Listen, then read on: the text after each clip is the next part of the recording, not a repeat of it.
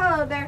Girl Scout Troop 1895 is glad that you are joining us today to paint vinyl records. I'm Emma. And I'm Breeze.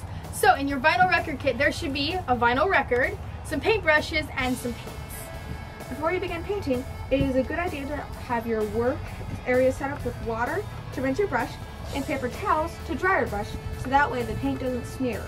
You might also want to have a pencil and a piece of paper so you can sketch your design before you paint it onto your record.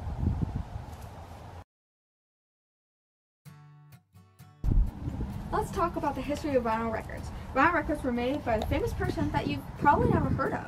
His name is Peter Goldmark. These LP, which stands for Long Play Records, debuted in 1948. They had the capacity to play around 21 to 23 minutes per side and played at a speed of 33 1/3 RPM, which stands for revolutions per minute. That's why they are called 33s. The popular sizes were 33s and 45s. The sound is stored in the microgrooves on the record. The needle on the record player reads the grooves and makes a sound or the music.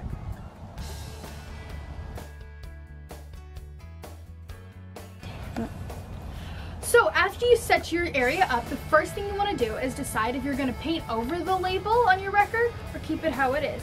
Here are two designs, one where the record label was kept as part of the record, and one where it was not. There are a ton of tools that you can use to design your record.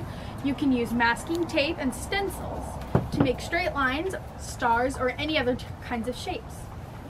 To make circles, you can use corks, sponge brushes, Q-tips, and pencil erasers.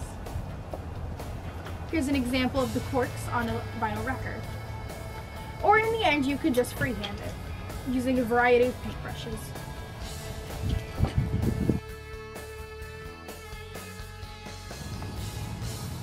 When your record is finished, you might have a few spots where the paint has run. You can cover up any areas you might not want with black paint. There are a couple ways that you can display your vinyl record. You can use colorful push pins to push them into the wall. They hold perfectly. You can also use a photo or plate holder and display your vinyl record on your desk or on a table.